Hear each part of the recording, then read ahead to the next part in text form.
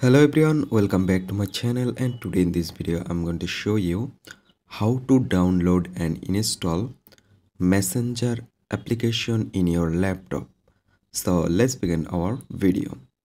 If you are using laptop or desktop, it doesn't matter, anywhere you can install it.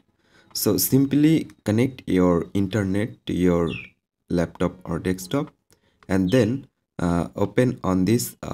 Here you can see Microsoft Store. So you just need to open on this Microsoft Store.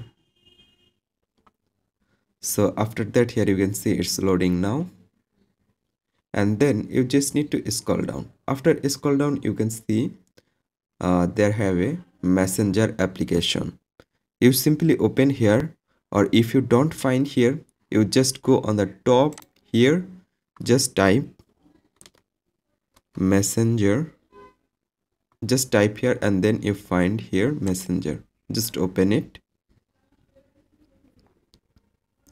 and then there have an option on the left side, you can see Get.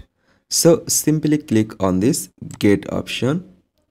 So right now you can see it's loading now and pending and start downloading. You just need to wait for complete 100%, and here you can see we just need to wait. Okay, alright guys, if you just let's back to your home screen, you can see Messenger already downloaded and installed to your laptop.